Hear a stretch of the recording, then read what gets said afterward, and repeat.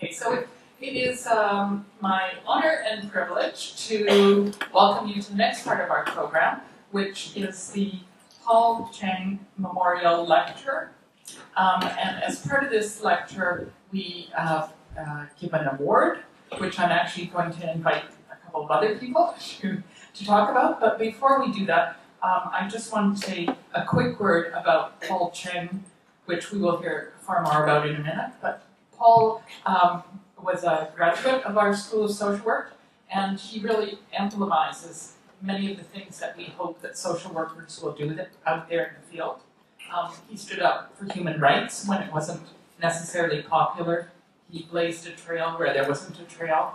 He helped set up services where there were none. And he just generally stood up for all those important social justice pieces of social work that we hold very dear.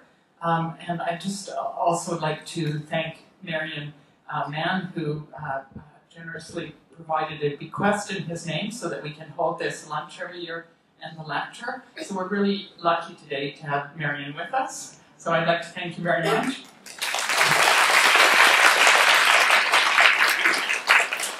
And then I'd like to turn the mic over to Dr. Barbara Lee, who will say a few words on the legacy of Paul Cheng. Thank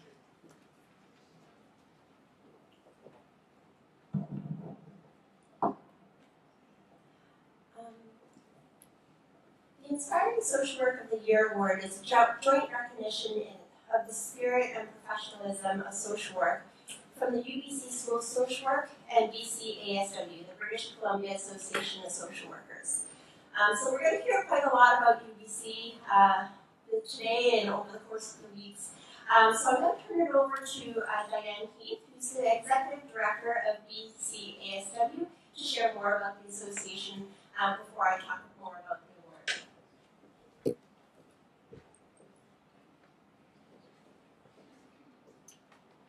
Hello, it's a pleasure to be here this morning. It's a real buzz of excitement both in this room and out on the campus. So this is one of the highlights of the fall for me. This is about taking pride in our profession. Is my voice coming across okay? Yeah, I'm getting a little feedback up here. Anyway, social workers are not particularly good about taking credit.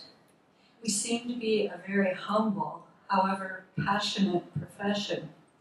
As a result, the downside of that is that many people do not know about the extent of our work, the depth of our work, and the passion of our work. So, in terms of the association, we have three jobs, three purposes. One, to promote the profession. Two, to support the members. And three, to speak for social justice. We're a voluntary association. We invite students to join. We encourage you. We give you an incentive on your fees. And here I am today on behalf of the association to speak a bit to our job of promoting the profession. By being part in this award, what we're doing is we're celebrating social work. And what better example of this work than the work of Paul Cheng? And very closely after that, Jaclyn is going to speak more about her work. And they're representative of a sea of social workers who were, there are too many to name and honor, and besides, even if we ask, they might refuse, being that humble profession I spoke of earlier. But it's so important to talk about this work, and what a great way to start off in terms of your studies. So I encourage you to learn more about the BC Association of Social Workers. We're not the college, that's your regulatory body, and we're split by law in BC. Every profession is. So there's the association and the college. The college's sole function is to regulate the profession. We're the ones who are here to support the profession and yourself as you learn more about the profession and you take part as a social worker. I also want to mention that we're going to have a conference in March 2020 and invite you to keep your eyes open for more information on that. So I don't want to take up more time because I really want you to hear more about Paul Cheng and also about Jaclyn's work. So Barbara, back to you.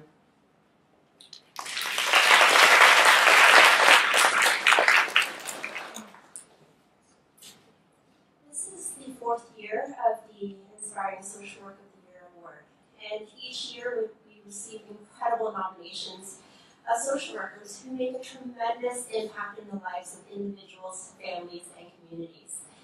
And as a committee, we really have a hard time to recognize just one. And so we've identified all of the nominees on a handout, which should be distributed to each of you to be able to look over. The award is intended to recognize social workers in British Columbia whose personal and professional efforts in service to the marginalized people of our community have inspired others to follow in their footsteps with professionalism, care, compassion, and an unwavering dedication to promote social justice, just like Paul Cheng, of whom this award was established in memory of. Paul Cheng was a social worker for over 40 years. He was an MSW graduate of the UBC School of Social Work, but he began his social work career in Hong Kong. And when he immigrated to Canada, he worked in a wide scope of community services, including MCFD as a resource social worker, then as the manager of Vancouver Detox through MCFD, then Mosaic, and Success. Throughout the years, Paul was well respected by his colleagues, supervisors, and students. He went above and beyond what the job required because to Paul, social work was not just a job, it's a calling. It's the ability to make a positive impact and positive difference in the lives of others. When a boat full of Fujian Chinese refugees arrived on the shores of British Columbia in 1999, Paul was one of the very first to assist the critical situation of human trafficking. He worked day and night, and I heard from Marion 12 to 14 hours a day to help with the immediate crisis, and continued this work over the months that followed to ensure the appropriate care and settlement of the refugees. Paul was awarded the Gold Award from the Public Service Employee Relations Committee for his service to the public in such an extraordinary and unprecedented situation. As a supervisor, he believed the importance of the connection and relational aspects of the work. Over his career, Paul supervised a number of international exchange students and he spent a lot of time with the students, not just on the job, but including on the weekends to show them around the city and to ensure they were well settled in Vancouver. Students called him the best teacher in the world, and even in passing, many former students from years past traveled far to celebrate his life. He really made an impact in the lives of the people that he met. Paul was an inspiration to all the lives that he touched. His life exemplified what a social worker can achieve. He believed in the ripple effect, and where a positive change and inspiration can be passed on from one to another and to another. And in memory of Paul Cheng, this Inspiring Social Work of the Year Award has been established to highlight those who live the passion of the social work calling and to continue the ripple effect that once shone bright in Paul Cheng's life. This year's Inspiring Social Work of the Year Award goes to Jaclyn Sauer. And to introduce Jaclyn, one of the nominators, Harvey Bosma, the social work professional practice leader at Providence Healthcare, will introduce her.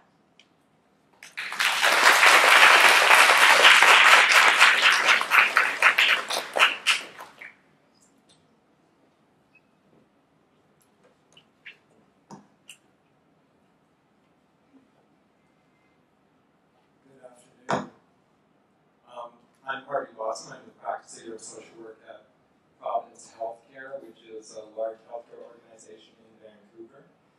And I want to take a few minutes to tell you a little bit about Jaclyn and the organization where we both work. I'm very delighted and honored to introduce Jaclyn. recipient for this year's Inspiring Social Worker of the Year Award. Driven by compassion and social justice, we are at the forefront of exceptional care and innovation. I think it's a statement that would catch the attention of most social workers, and in fact it is actually the vision statement of the health organization where we work. It's embedded in our mission statement, and I'm very grateful to be working for an organization that is so values driven, and with many values that align very closely with the profession of social work. And I know that that's one of the primary reasons that Jaclyn works at Providence Healthcare today. Jaclyn's practice is firmly grounded in the framework of social justice and human rights. And I would say that it's what guides her and informs her in her work each and every day.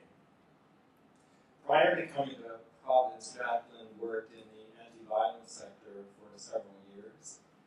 Since coming to Providence in 2015, she's worked mostly in the area of mental health and substance use.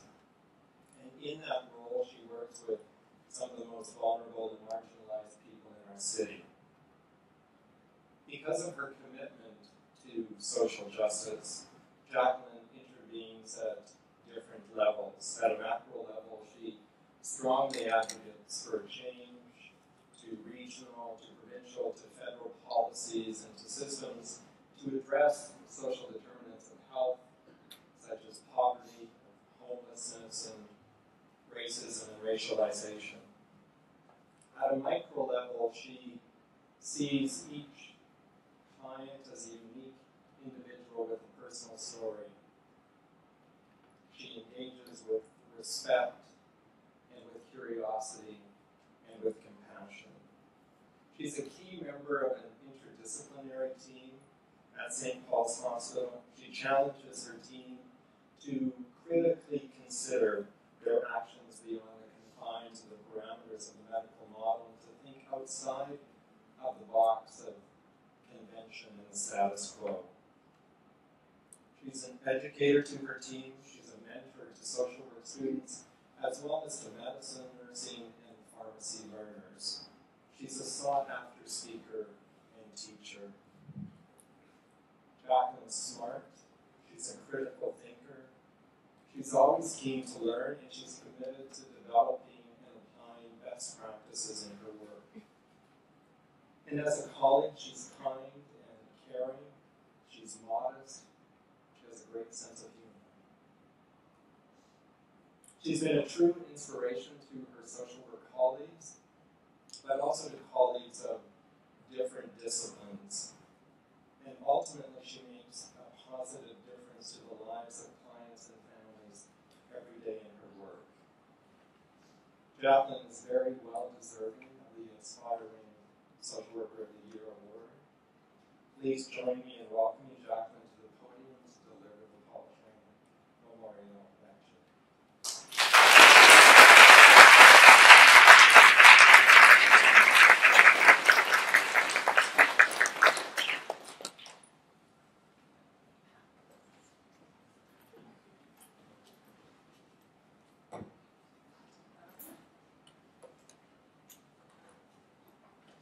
Thank you all for the warm welcome.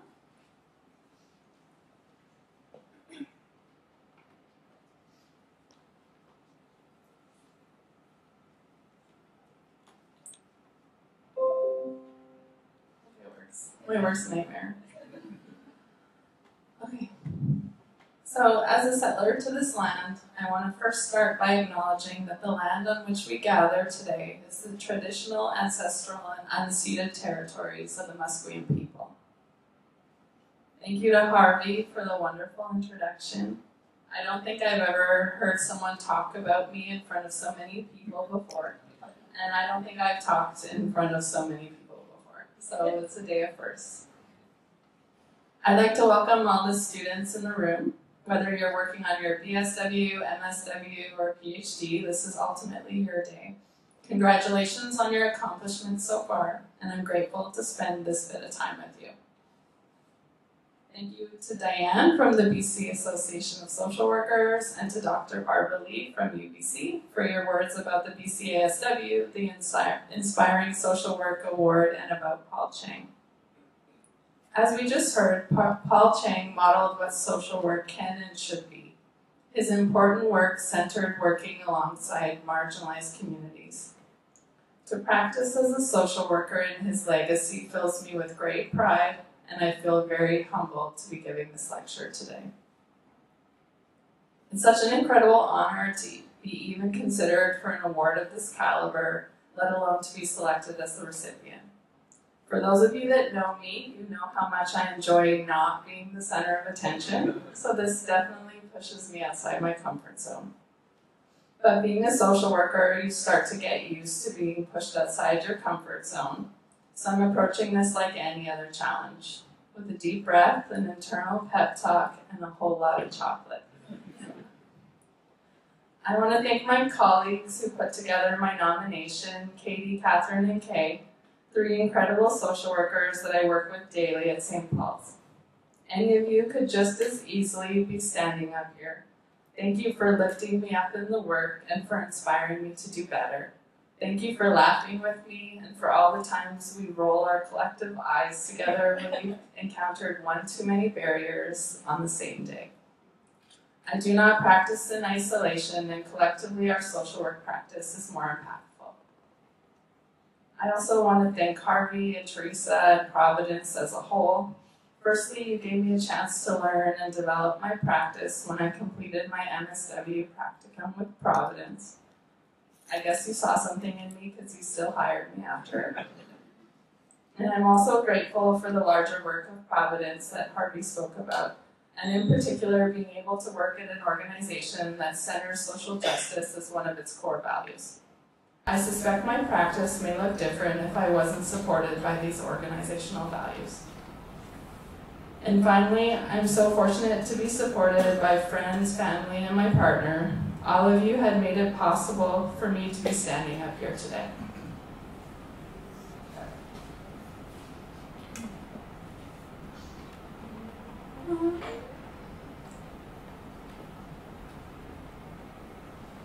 So I've been asked to speak about my relationship to social work and to try and inspire the students here today. This is no easy task, and I make no promises.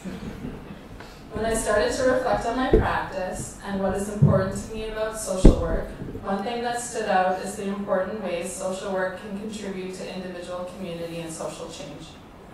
Working toward change is in fact one of the things that motivates me most. We all know that change can be multifaceted and have many different looks. Change can occur on many levels. Change can be slippery and feel like it is falling out of our grasp. At times it can feel impossible or impossibly slow. Change often seems to be the most meaningful when people are able to define it for themselves. Change also often starts with us. Studying and working in the social work field also often changes us in the process. So when thinking about my practice, the other factor that really stood out to me is how to work for change in a way that is sustainable. How can I continue to nurture change in my practice, and how can I simultaneously cultivate a sustainable practice? Based on my previous experience, when I finished my MSW and started my career as a social worker in healthcare, I knew that sustaining change and sustaining practice were both equally important to me. Again, no easy task. And it may go without saying, but I certainly don't have all the answers or a secret recipe. But I can now talk about what matters most to me in my practice and in my relationship with social work. This, however, is more accurately how I feel day to day in my practice. Sometimes I even succeed in not outwardly looking this way, even though I feel this way internally. Sometimes. This is also definitely how I felt when it started to sink in that I would be giving this lecture here today.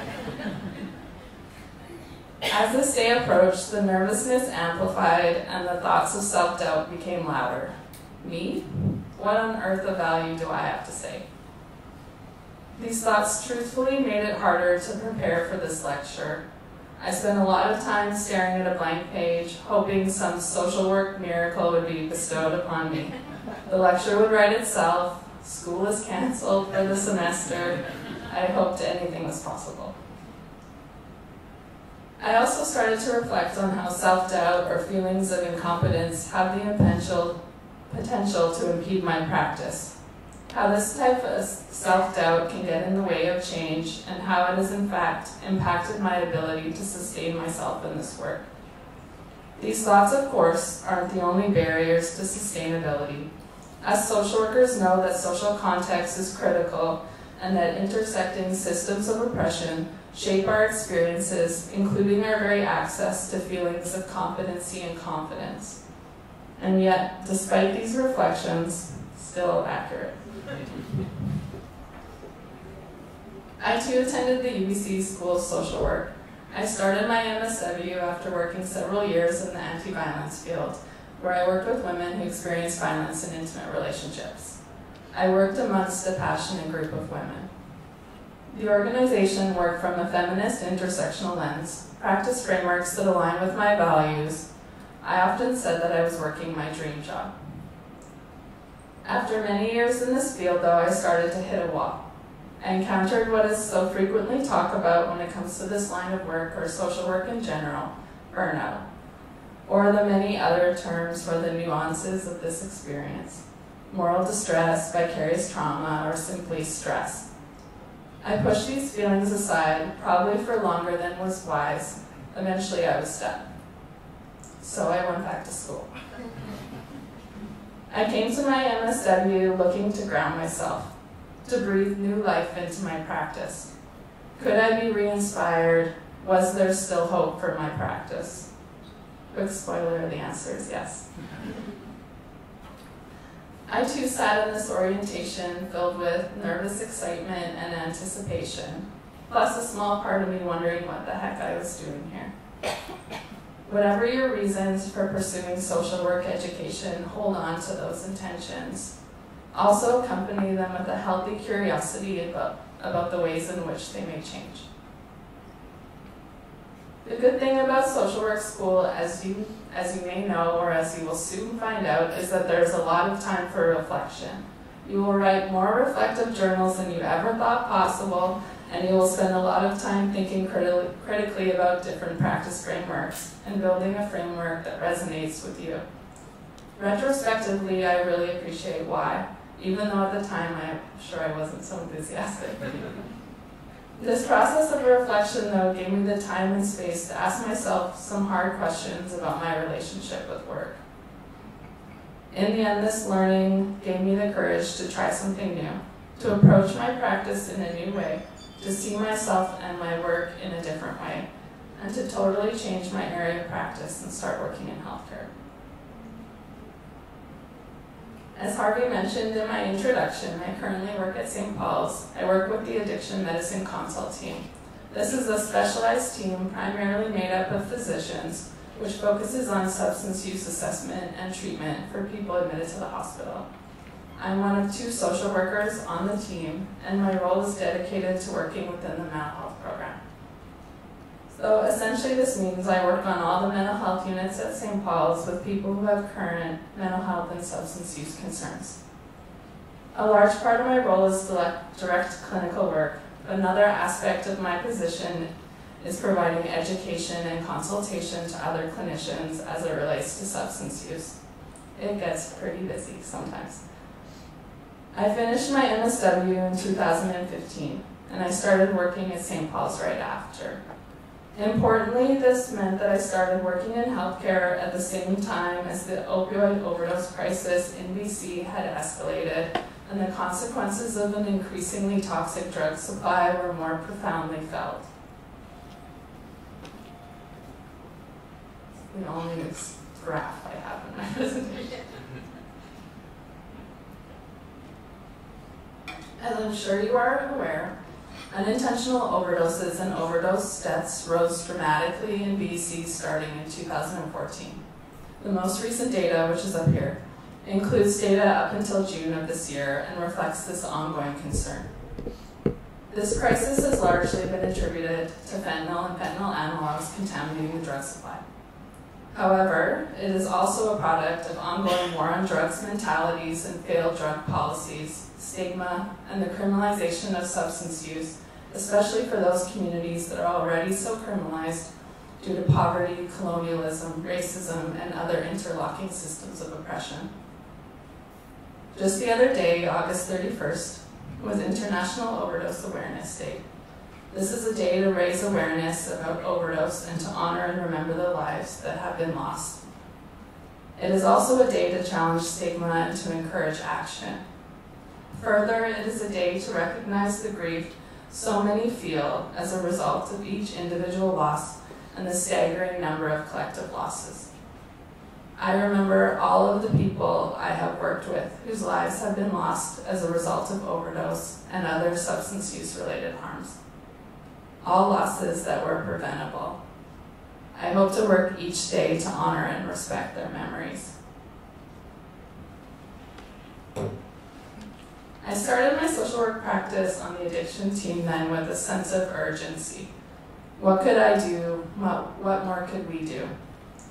I felt compelled to push my practice and to respond even if I didn't always know how. And even when, and this is often, I had a general idea of what direction to go in but had no idea how to actually get there. That familiar self-doubt and sense of incompetency that I spoke about earlier were frequent companions as I started my practice. I was just a new social worker. What could I do? How could I make change? Why would anyone listen to me? At times I looked around and it felt like others didn't share this sense of urgency.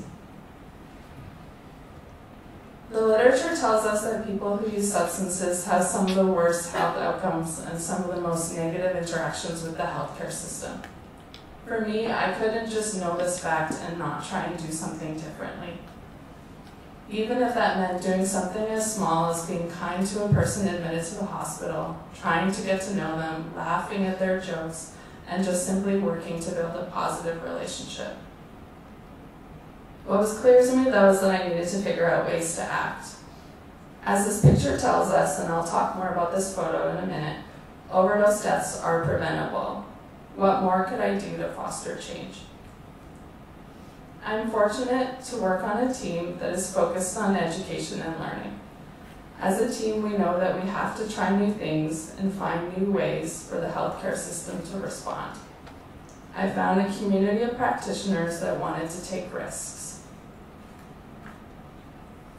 When I first started in this role at St. Paul's didn't have as many practices, resources, or services as it does now that are aimed at supporting people who use substances, whatever their substance use goals are. This in and of itself gives me hope. At that time, though, one thing that hadn't been rolled out yet as standard practice was the distribution of take-home naloxone kits or Narcan kits to patients admitted to the hospital. As an aside, naloxone or Narcan reverses opioid overdoses. You can get a kit at your local pharmacy. I encourage everyone to have one. But back to my story. So as I mentioned, when I first started working in this role, there was not a formal hospital protocol to dispense take-home naloxone kits. They were available in the emergency department, but weren't yet hospital-wide. Widely distributing naloxone kits is an effective public health strategy. This we know. Some very dedicated nurses were working on rolling out new policy that ensured patients admitted to any ward could be offered take-home naloxone training and receive a kit. But as I'm sure you can guess, bureaucracy takes time. A small group of us, mostly social workers and nurses, decided we couldn't really wait for the formal policy to roll out. Sometimes when you feel strongly about the importance of an intervention, you know you just need to act. So in the meantime, we pieced together an informal system and distributed naloxone kits throughout the hospital. We provided education to patients at the bedside and had conversations about harm reduction. We walked through the hospital with a tote bag full of naloxone kits, and we did our best to reach as many people as we could. I also think it helped raise awareness among other healthcare providers about harm reduction and overdose response. It was an imperfect intervention, but we worked together to try and fill a gap. A handful of months later, the formal policy and rollout were in place. The naloxone kits are no longer stored in a tote bag, and they are much more widely and consistently available. I share this example because it highlights a few things for me. One, how a community of practitioners, social workers or otherwise, who share similar values are important ingredients in working towards change. We inspire each other and we take risks, however small, collectively. Secondly, it also highlights to me that sometimes we need to just act. We can't always wait for policy or bureaucracy because institutions are often slow and sometimes reluctant to change. We can't always wait for permission. So whatever area you practice in or will practice in, be sure to grab your tote bag and fill it with naloxone kits or something else that is acutely needed in your area of work, and just act. It may be imperfect, you may even feel like you don't totally know what you're doing, probably like I did. But social workers can be the drivers of change in an organization, and this is an important responsibility. So this picture is from a silent protest organized by the Canadian Association of People Who Use Drugs at the International Harm Reduction Conference held in Montreal in 2017. Activists protested during Federal Health Minister Jane Philpott's keynote, demanding that the government declare a federal public health emergency and also radically change drug policies, including ending prohibition and expanding harm reduction. Drug user activist groups and drug user liberation movements are at the center of creating broad-level social change to address the overdose crisis and the harms of criminalization.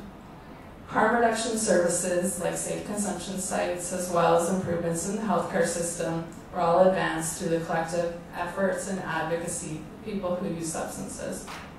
This work is profoundly inspiring and has made considerable change in Vancouver. People who use substances also remind us that self-determination is critical and that systems and institutions must support self-determination. Clearly, self-determination is in line with social work values and ethics. However, in my experience, at times this is not fully applied to people who use substances. Certainly working in the hospital and in mental health in particular, paternalistic attitudes are widely present. The medical model is pervasive. There can be a sense of knowing what is best for people and a reflex to prescribe or mandate treatments. It can be difficult to center self-determination in this context, but it is possible. Often it is the social work voice on the team that can make a difference. When I meet with clients, I try and center this value of self-determination. I'm usually very aware of what the team wants, and sometimes I get asked to convince people of this thing or that thing, which is not a part of my practice.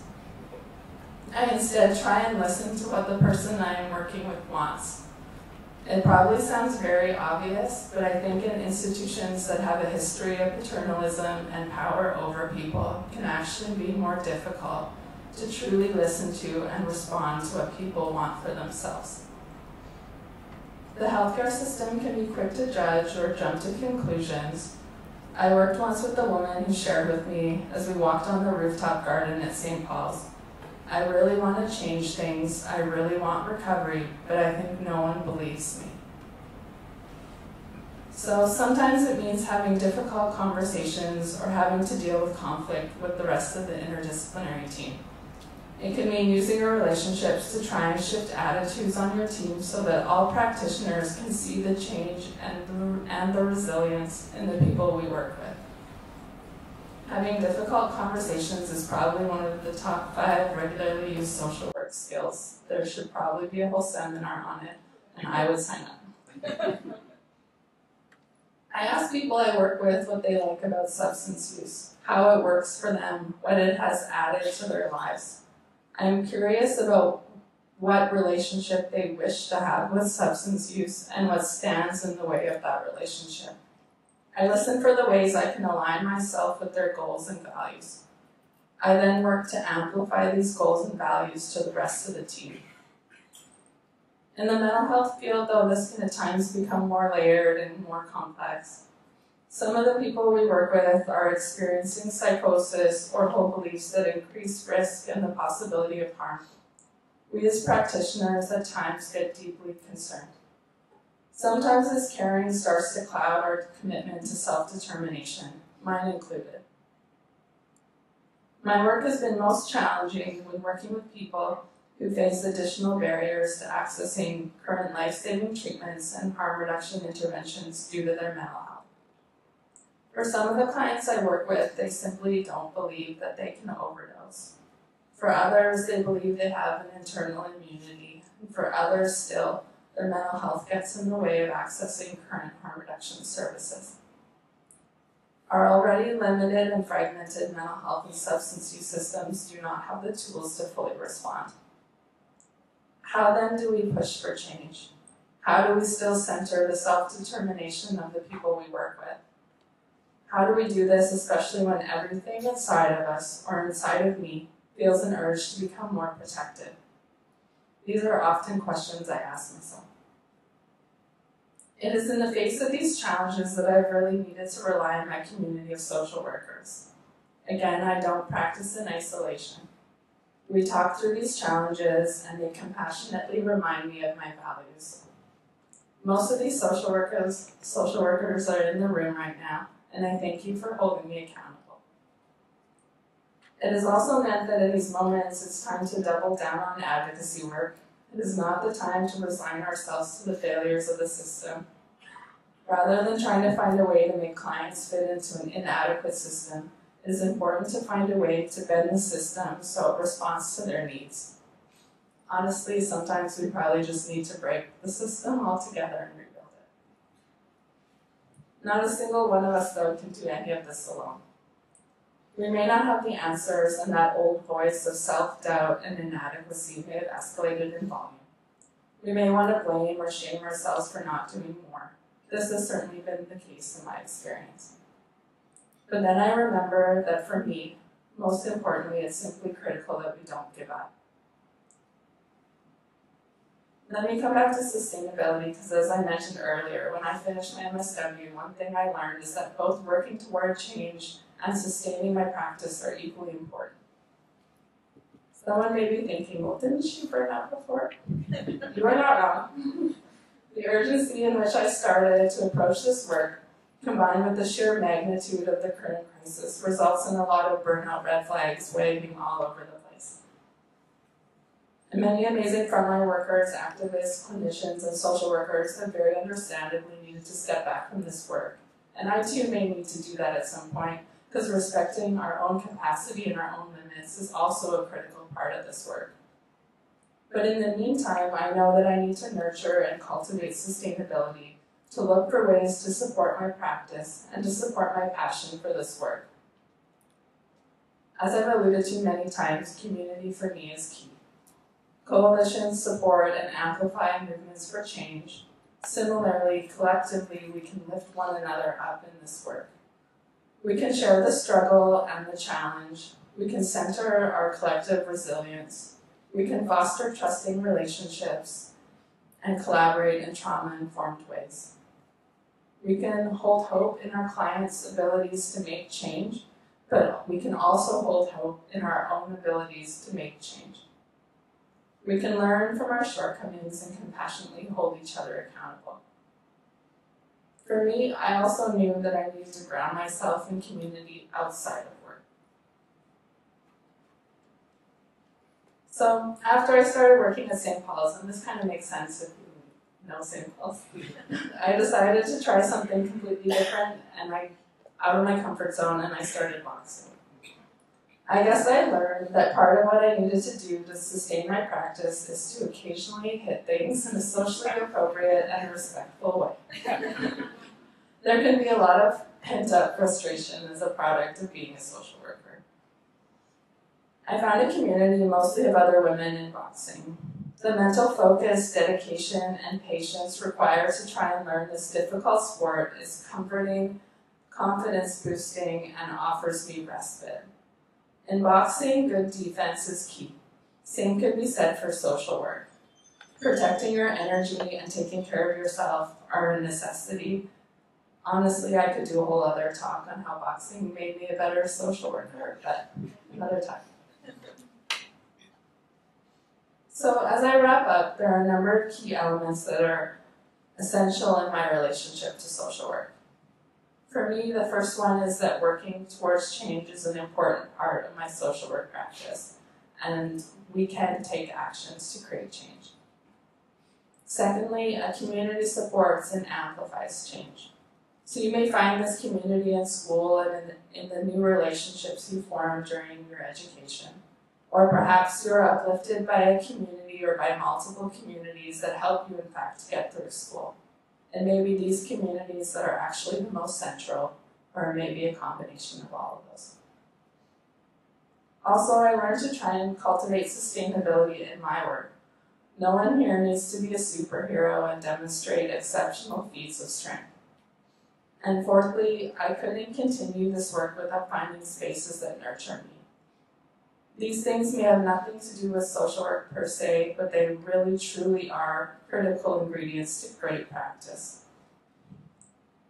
And finally, and you know I couldn't get up here without being a little bit political, let us all work together to challenge the stigmatization of substance use and put an end to this stigma. Thank you.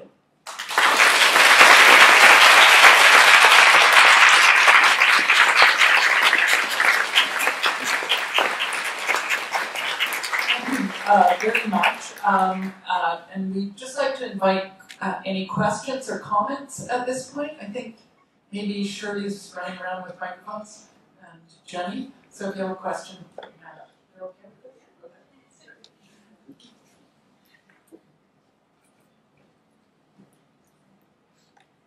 Hi.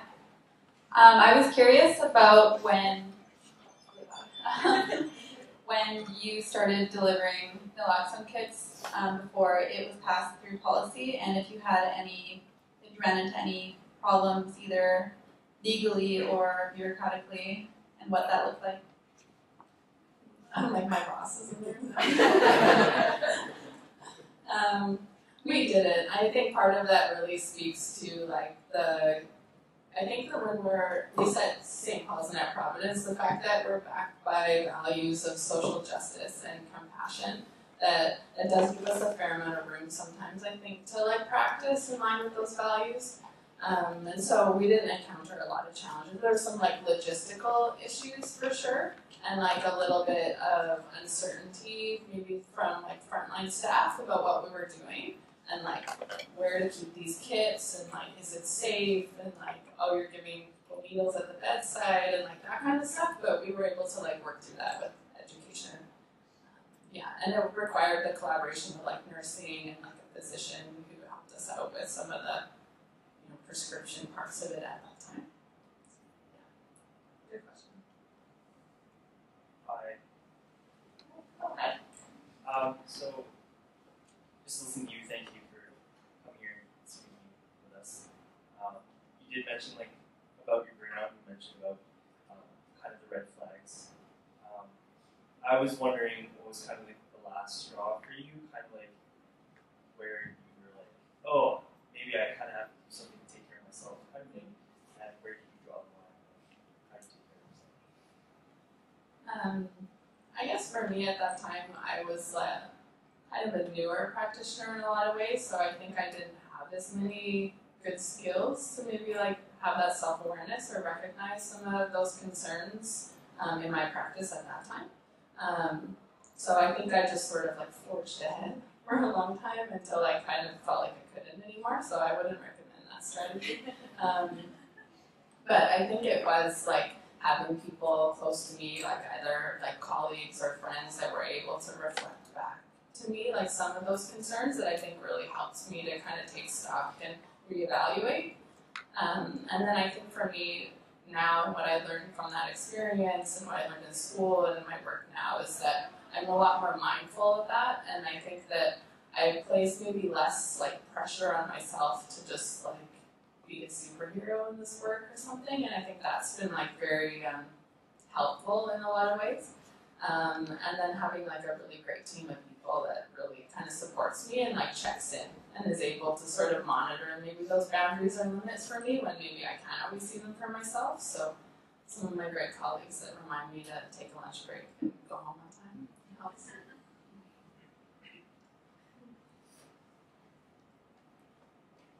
Catherine? How did boxing make you a better social worker? In like all the ways. Well, mostly because it helps me. Oh yeah, sorry. Catherine, who's one of my great colleagues at St. Paul's. She asked how boxing makes me a better social worker. I think for me, one thing is that it makes me leave on time, so I don't miss class. So that's good.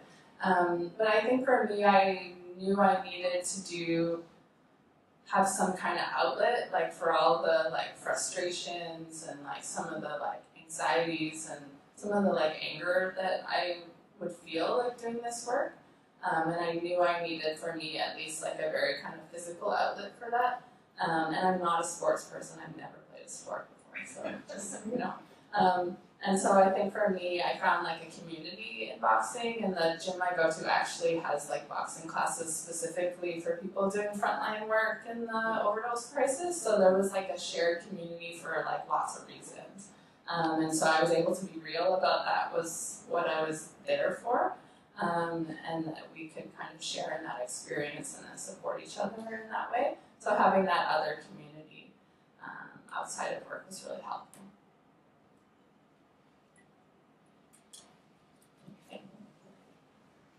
I was just wondering if, well, probably when you came up against resource and time constraints with clients, how you coped with that?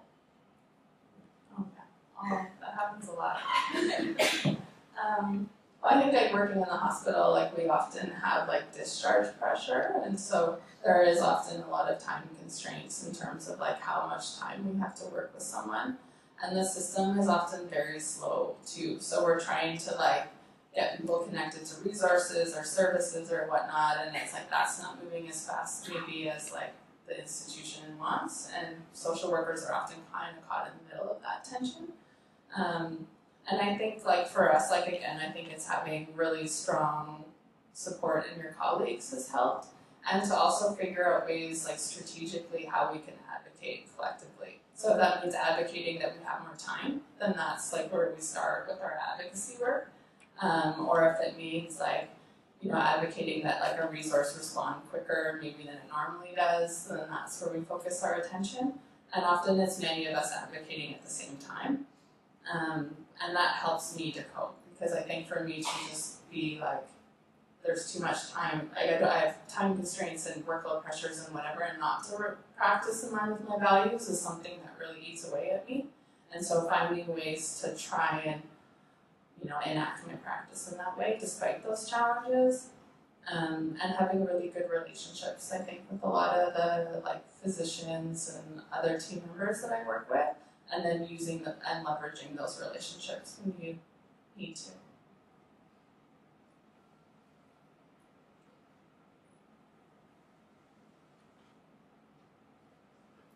There.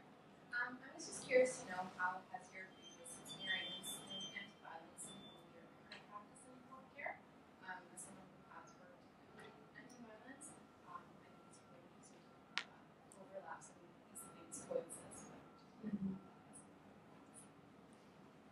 Everyone hear the question? Yeah.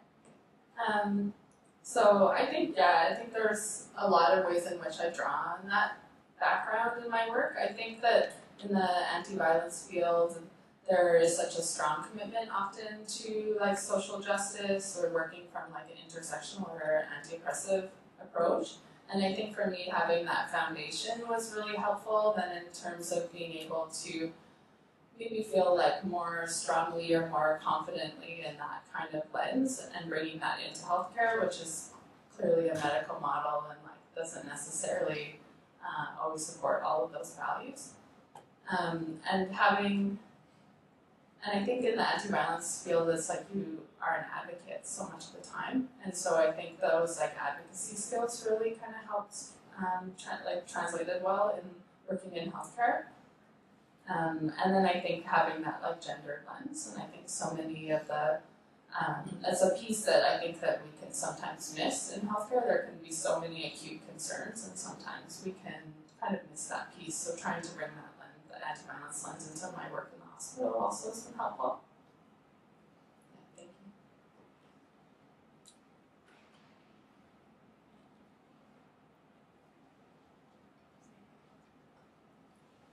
Oh, I see one.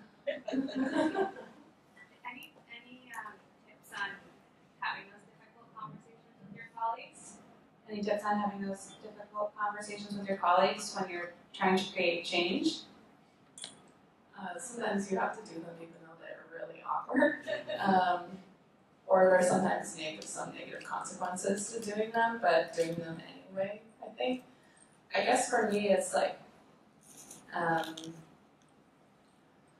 work with so many different clinicians and physicians in particular, because I work on so many units in the hospital, and I think really trying to have like a good relationship at the beginning really helps, because in this you can rely on that when you're then having a difficult conversation.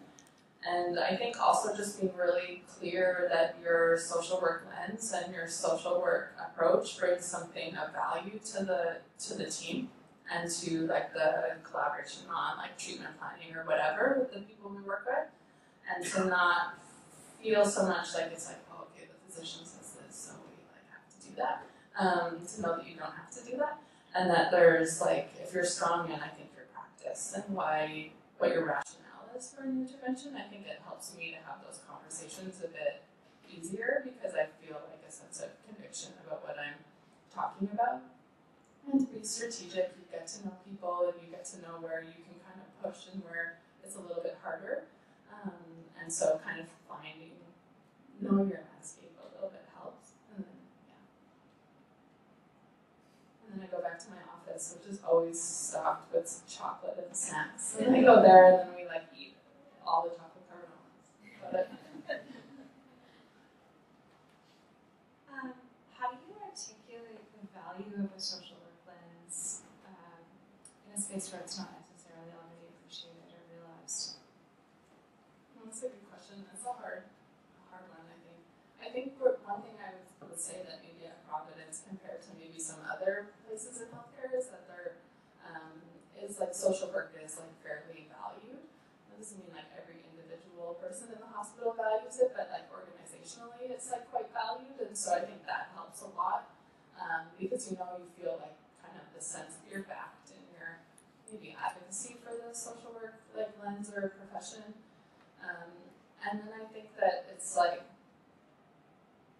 yeah, I think for me it's like just being able to like articulate like the impact of social determinants of health, the consequences of maybe not taking that into consideration. Sometimes you have to frame it in language that the other healthcare providers, maybe it might speak to them more. And so I think those are ways that I try and do that. And then I think it shows collectively over time through our work.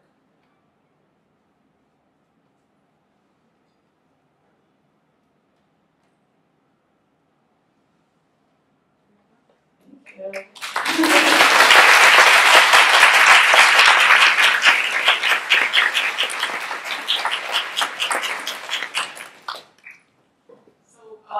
A very warm thanks to you and to the great example you set for our students. And I'd just like to invite Mary and Nam to the stage to give you your award. And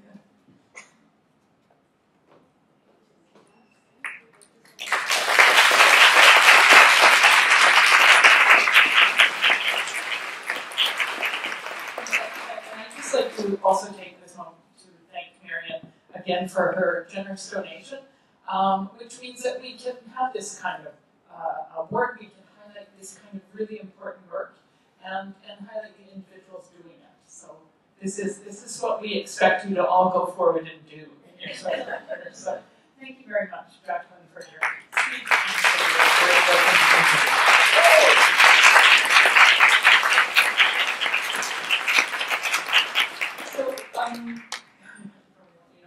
So we're at the end of this part of our program, and we'll take just a little break, and then we have a panel at 1:30, or for some reason we have it at 1:35 because we have to start just off the hour. but we have a panel, and so we invite the students to come back for that.